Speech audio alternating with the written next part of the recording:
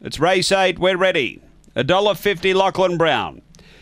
Racing out well. Lachlan Brown is going to hustle through and grab the early lead. Lachlan Brown leads Velocity Tina as they go to that first bend. Behind them next, Kalispell. The Brown the outside, sweeping strikes at a couple away. Kick Like Mick, then Zipping Quincy. Next teaser, J. Clow and Nissan Bale, but Lachlan Brown stretching right away. Out by 8 or 9 lengths on Velocity Tina. Then Kalispell, Kick Like Mick, and sweeping strikes on the bend. It's all Lachlan Brown. A mile in front of Velocity Tina, and Lachlan Brown wins it by 9. Second, Velocity Tina. Third home, Kalispell. Then sweeping strikes from Heza J. Clow.